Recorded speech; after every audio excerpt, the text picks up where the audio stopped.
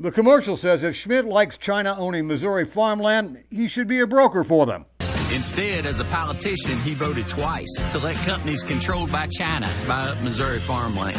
Accurate. In 2013, the then state senator voted to permit foreign ownership of farmland. Any nation, not just China.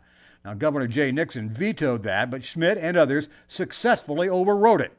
So, how much Missouri land do Chinese businesses own? 146,000 acres worth so far. Accurate. That is from the Center for Strategic and International Studies, a national security think tank. Most of it from the WH Group, formerly Smithfield Foods. Now, the USDA says as of 2021, 1.1% of Missouri ag land is foreign-owned.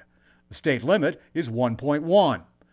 China, however, is not among the top foreign owners. They're not even in the top 5.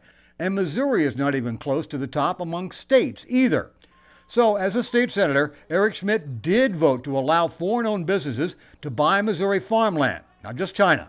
Foreign ownership of ag land in Missouri is 1.1%, just over the state's legal limit. So there's more to the details than the commercial shows. Michael Mahoney, KMBC 9 News.